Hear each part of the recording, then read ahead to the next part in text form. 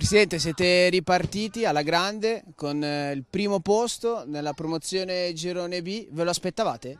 No, siamo sempre lì per salvarci tranquillamente, speriamo di continuare a pensarla così, nelle nostre teste pensiamo questo. Poi tutto quello che viene di più lo prendiamo, l'abbiamo detto all'inizio, lo ridiciamo adesso. C'è sempre grande soddisfazione perché riuscite sempre a far esordire ragazzi giovanissimi, quindi il vostro obiettivo, creare campioncini per il futuro della vostra prima squadra, continua.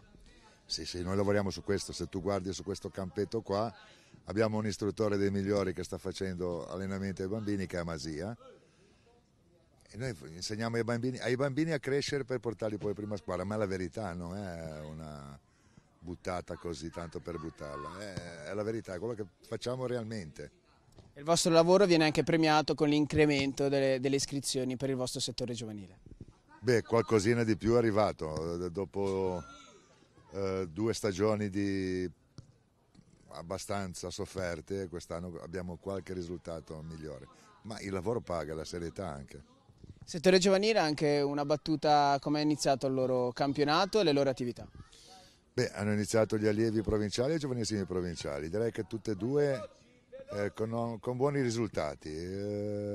Sapevamo di avere difficoltà nella leva 2002, l'abbiamo affidata ad Alfredo Dolcino, che è un nome e una garanzia, perché è una grande persona prima di tutto e poi è un ottimo tecnico e riusciamo a ottenere qualche risultato, delle volte anche inaspettato.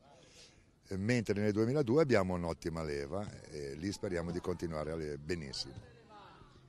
Infine, Presidente, cosa vuoi dai tuoi ragazzi? Dalla prima squadra ai piccoli amici, che obiettivo ti poni per quest'anno? Adesso qualcuno penserà che dico questa cosa tanto per dirla, ma io voglio che vincano la Coppa Disciplina, la promozione. Voglio che i nostri ragazzi imparino l'educazione sportiva. Noi nel nostro staff abbiamo persone di una serietà incredibile, Adriano Nocentini, Stefano Ferrari e Paolo Tutino. Poi gli altri istruttori sono qua, li vedi, Antonio Masia, Alfredo Dolcino. Insomma, abbiamo creato uno staff di tecnici che l'educazione sportiva la sanno insegnare e noi siamo orgogliosi di questo.